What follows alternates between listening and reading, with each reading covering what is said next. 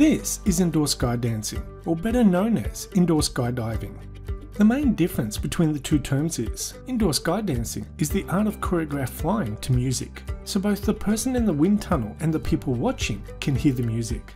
Now you might think that is a small difference, well apparently it's not.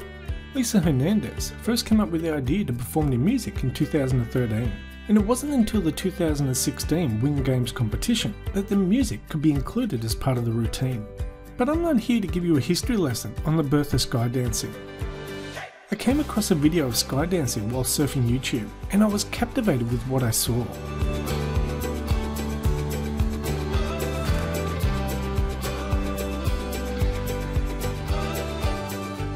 I have grown up from the 70s thinking indoor skydiving was wearing baggy parachute outfits that captured the wind and allowed you to float in the air doing spins and somersaults. But then I saw this video of a girl doing an amazing dance routine to music with a mix of ballet, somersaults, twists, splits, and what I can only call is mime, where she pretends to walk up a wall upside down. I personally have never seen this style of indoor skydiving before, and what really blew me away even more was the skin-tight outfit she was wearing. Whatever happened to wearing baggy suits to capture the wind? Well, I was told, as a beginner you start off wearing the very baggy suits to make it easy to float in the air, and as you progress and learn different ways to fly and how wind pushes you around, you eventually wear tighter suits, which makes you faster and more slippery in the wind. Now I have no doubt this technology and wind generation has advanced over the last 30 years, but I was curious, just how powerful are the winds? So I called the Indoor Skydiving Centre in the city where I live, and they told me the wind in the chamber can reach speeds of up to 173 miles or 280 kilometers per hour.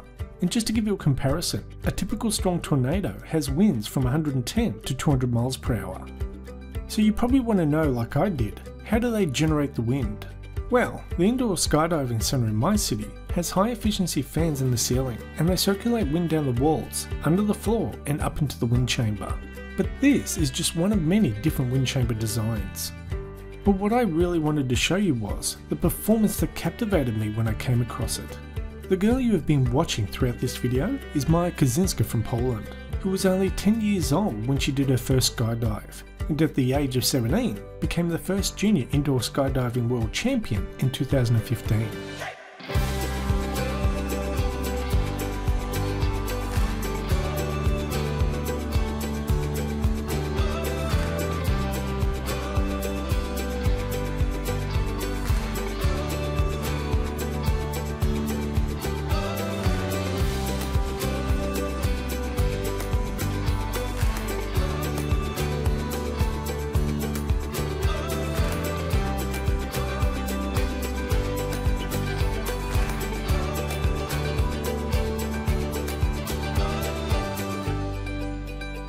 This kind of indoor skydiving is a far cry from what I remember years ago, which is some guy in a baggy parachute outfit, hovering awkwardly in the air and being held in place by some instructor in a less baggy outfit. But like I said, the technology in sport has come a long way since I was a kid. To give you an idea how far the sport has come in recent years, I came across a company who made the world's biggest, most powerful open-air wind tunnel in the world, with the purpose to allow small groups of up to 7 people to practice skydiving routines together on the ground.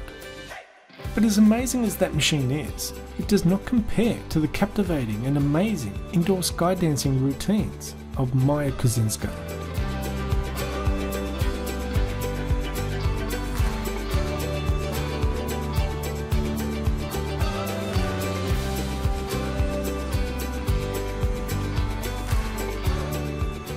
Anyway, that's the end of this video. Thanks for watching, and we'll see you next time.